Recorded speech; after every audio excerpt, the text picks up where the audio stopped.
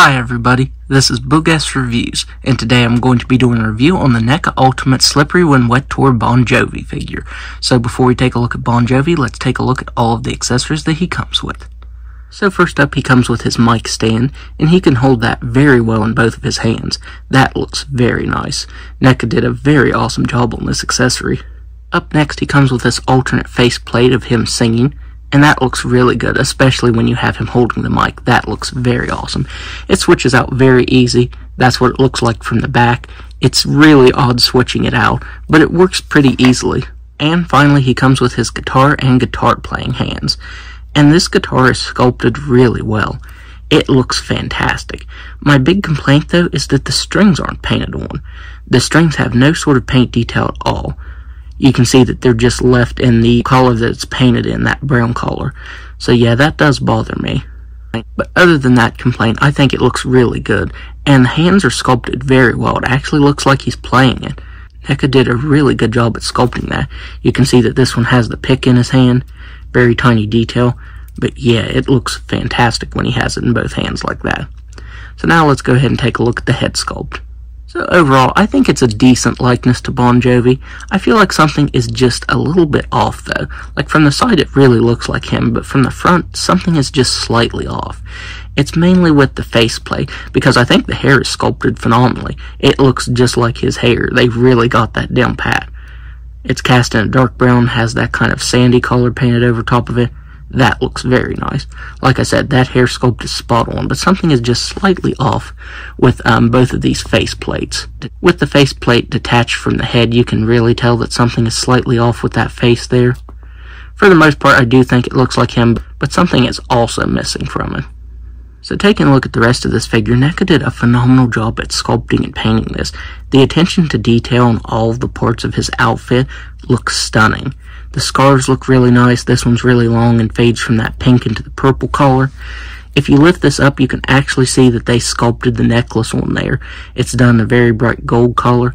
You even get body hair sculpted and painted on. Oh, it's actually printed on, I think. So yeah, there's even a bunch of detail underneath these scarves, and that looks really good. His jacket also looks really good. You can see all of the buttons on it. On each side there, the star. It's cast in dark blue and has that light blue painted over top of it, making it look like denim. Neca did a very awesome job at painting this. It's got some slight texturing too. That looks really good.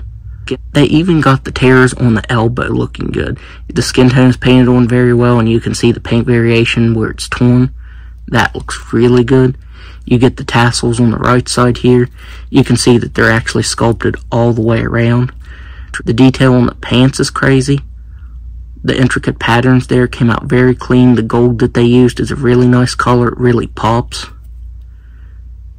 Neca just really went above and beyond on this. Like I said, I love all the little attention to detail. Like even the laces up the side of the legs here. So yeah, this is sculpted so well. I forgot to mention they even sculpted and painted the rings on his hand very well. You even get some veins going up his hand. So yeah, this thing is sculpted like crazy.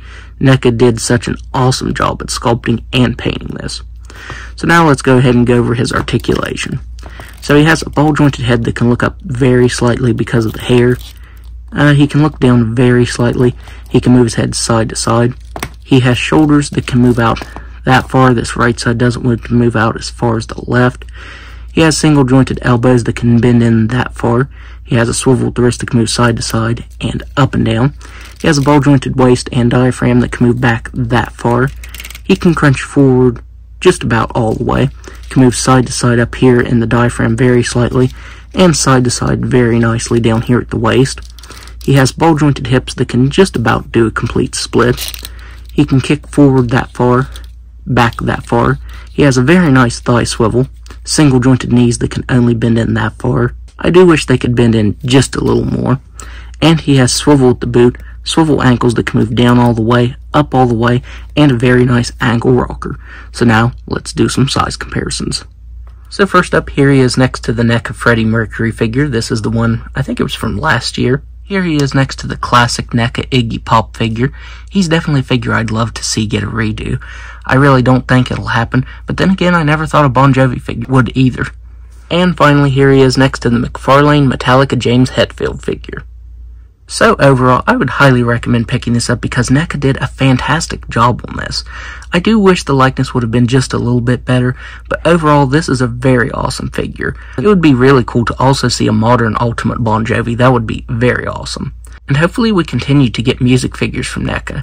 Music figures are something that I really love. I love any time McFarlane or Neca makes them.